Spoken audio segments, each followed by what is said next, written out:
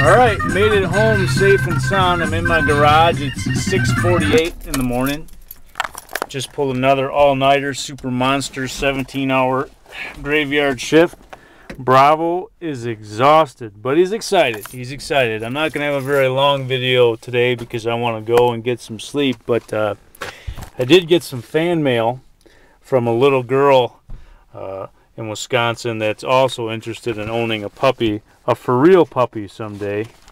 And even though it might be a while before she gets a for real puppy like I do, she sent me, her and her father I should say, sent me 7 Alaskan quarters. Look at those little bears all lined up in a row. So I have 7 new quarters to go into my puppy fund, and I don't know if I'm winning the race against inflation, considering like a pack of ramen noodles like 5 years ago cost 7 cents and now it costs like 29.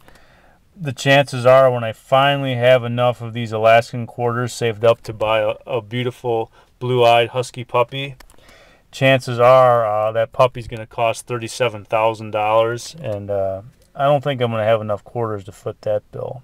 So I might be in a never-ending race against inflation to get my for reals puppy, but I will never give up hope. And it's people like this that are willing to spend 3 stamps to send me 7 quarters that give me hope that if enough people pool their resources and pull their minds, pull their hands and pull their hearts together, you can accomplish anything. You can accomplish anything, including buying a puppy that makes the world a better place with just a bag full of special quarters.